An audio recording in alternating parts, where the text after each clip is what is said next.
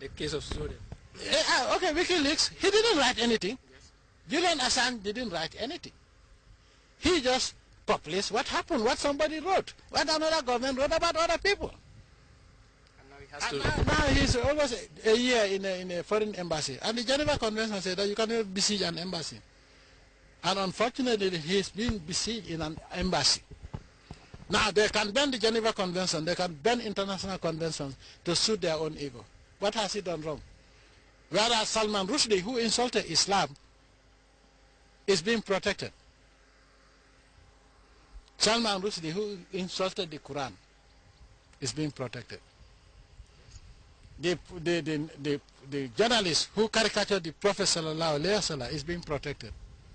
Now, Your Excellency, let's suppose Snowden was a Gambian, or Assange was a Gambian. What will have happened in this with regards to the same case? The evil union would have been saying, oh yes, yeah, again, we are concerned about the increasing, the deteriorating human rights situation in the Gambia. These fucking hypocrites. Of course, that's it. They would have said so. They would have said so. Some evil people that are lying and are writing nonsense about the Gambia are being protected. And that is why also, as from now, I've decided that there will be no military cooperation with any country that, no matter how developed you are, we don't need your military. We have been training our army.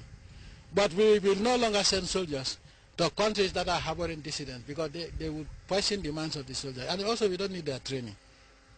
Because they will indoctrinate, they are so evil, and we are not going to collaborate. We will not have any security treaty with any country that is harboring dissidents.